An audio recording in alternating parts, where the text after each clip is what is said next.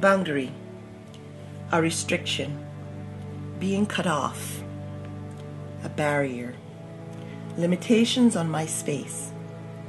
A boundary prevents me from exploring and going beyond. A boundary can be forms of oppression. This barrier can kill my dreams and not empower me to achieve. When I hear the word boundary, I think of overcoming what seems to be impossible.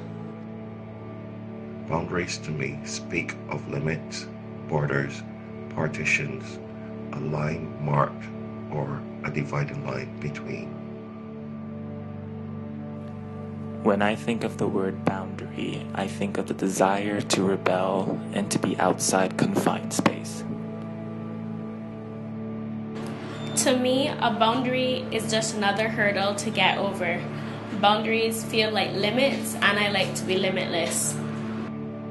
When I think of boundary, I think of protection, I think of safety, I think of comfort, I think functional.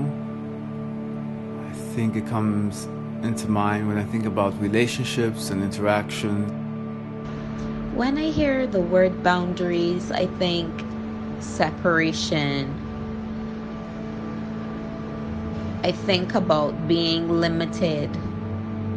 Do not dare to pass.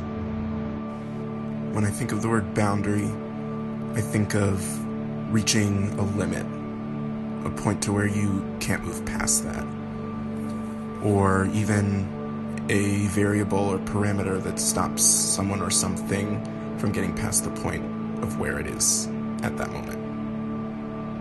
When I think about boundaries, I think about enclosures. I begin to feel trapped and as though I need to escape. So for me, a boundary is something that keeps me pegged in. So when I think of the word boundary, to me it's like a line that you shouldn't cross. Or everything is cool up until this point, and come any closer, prepare to see the consequences. When I hear the word boundary, I think of limits, division, segregation. It also makes me think of self-control and safety. When I hear the word boundary, I think of things to be set and things to be broken. Set in terms of drawing lines of respect and owning your space and asserting yourself. And boundaries to be broken when things hurt or harm you to create social change. If there's ever any kind of boundary that I have to overcome, may it be a task or something that I'm just simply afraid of confronting, before I would usually just not do anything and hope that it would pass and take that really passive role. But now, of course, I've learned that this actually doesn't do me any good and it doesn't bring me any positive results. So for me, the most important thing to do is to be brave and to take that first step and just do. When I hear the word boundary, I think of an imaginary line that shouldn't be crossed. These lines create walls and they surround our lives, our thoughts, and our existence. And boundaries carry such a heavy weight because they could create a simple line to cross, a space of comfort, or boxes to trap us. And very often those boundaries which we create to protect ourselves is the only information that others have to create their perception of us. When I think of boundary, I think of personal space. You know, the boundaries we set for ourselves and in how people treat us so that they know to respect our privacy, to respect our opinions, and to respect our rights to make our own decisions for our own lives. When I hear the word boundary, I think of an imaginary line. A line that tells others what I am comfortable with and what makes me uncomfortable. A line that tells them how far to go what is enough, when to stop. A boundary tells others what's okay with me and what is not. When I think of the word boundary, I think about emotional boundaries. And setting emotional boundaries doesn't mean keeping everybody at arm's length and not letting people get too close and not being vulnerable with people. It means knowing that you matter enough to protect yourself. Boundaries. I had to learn to set personal boundaries to wave off people with a smile who steps into my zone with dirty feet. A great chance for me to investigate into what I want from the world and what I want to offer to the world.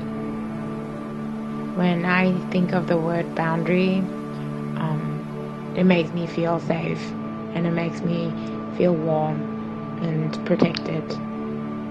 And it also makes me feel strong, because being a person who's had to struggle with their boundaries being crossed by other people, being able to set boundaries and have them respected is something that really makes me feel like a strong person.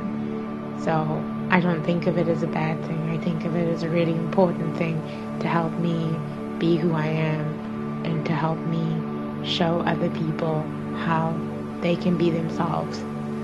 Yeah. So for me, boundary is a good word. It's a helpful word and it's a kind word. It's an important word. Yeah. Boundary. The word boundary to me means protection. It's the first thing I think of when I think of that word.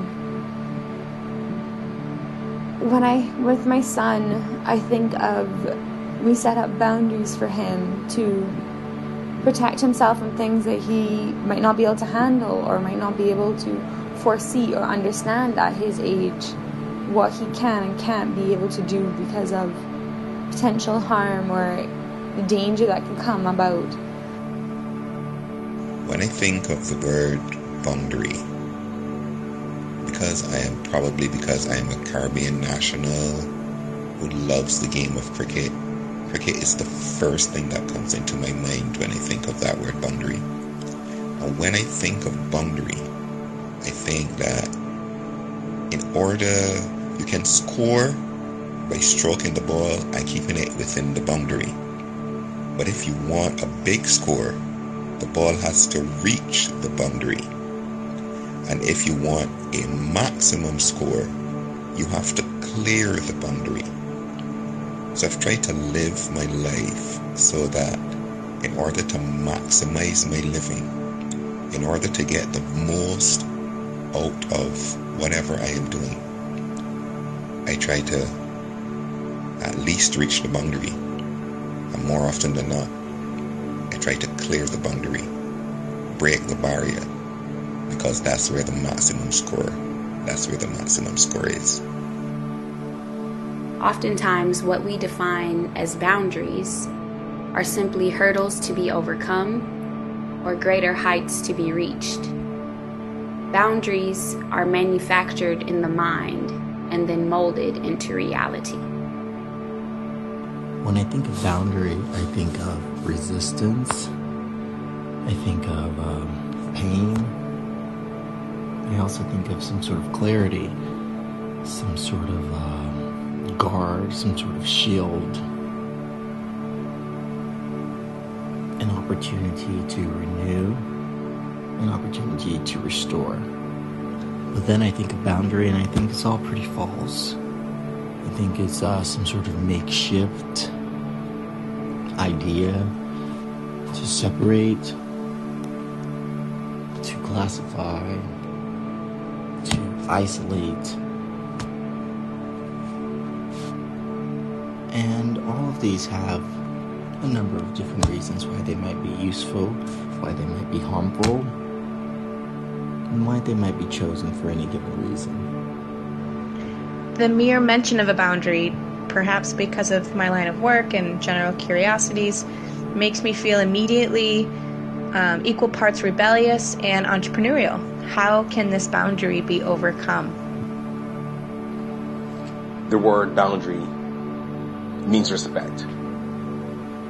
It means respect for your community, for your spouse, for your siblings, for your parents, for your elders, for individuals with different religions, individuals with different mindsets, respect for people who have different visions. When I hear the word boundary, I think about who controls the space around the boundary. Who are the gatekeepers? Who are the ones with the power? All these things are important when we seek to think about or even try to theorize the idea of a boundary. Because boundaries are never formed in isolation. They're actively enforced, produced, and knowledges about the boundary are set in place by those with power. The word boundary to me is, I think, a very potent word in the midst of society where we all constantly feel like we have these walls put up around us of what we need to be or what we should be in order to fit into society or to be defined as successful, and all other words that make us feel as though we need to be one with all those around us. But at the same time, I think a lot of the things that we put on ourselves are self-afflicted, which we can absolutely relinquish control over. Boundaries are funny because as much as they protect, they can sometimes block. So we have to realize when we have to find and stretch our boundaries and keep on stretching them until we reach our dreams and our goals and our purposes.